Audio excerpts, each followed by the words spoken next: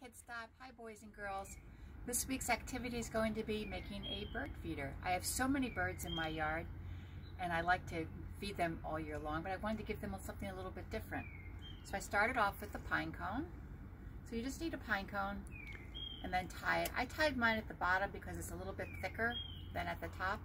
So it's very easy. You just need a pine cone, obviously, peanut butter, and some birdseed. So let's get started. Now, just so you know, this is a first try for me, so hopefully it's going to come out, but I never know. So you need a big scoop here.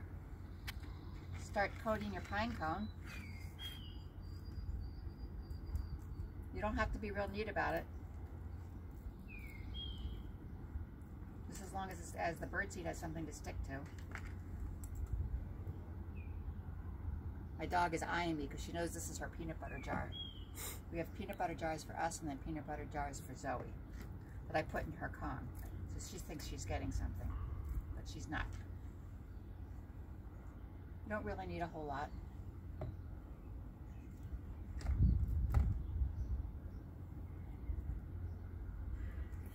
I think this is good.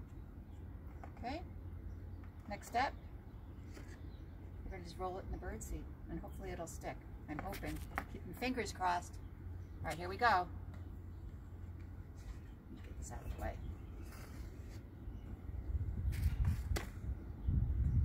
Roll it around in the birdseed. Ah, it's sticking very nicely. Good job, Miss Carol.